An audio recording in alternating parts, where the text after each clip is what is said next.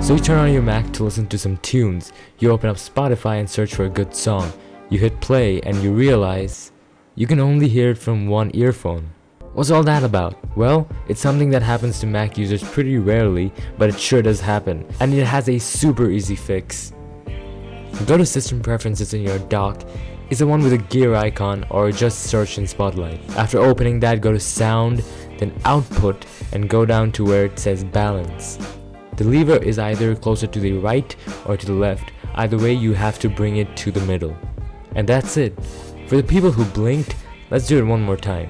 Go to System Preferences, then go to Sound, then Output, and go down to where it says Balance, and pull the lever to the middle, making sure that your headphones are selected. And voila, you're done. I hope this tip helped you guys. If it did, hit that like button. If you think this video will help someone else, then share it, and don't forget to subscribe for more videos like this one. Thank you for watching, and I'm going to see you guys very soon.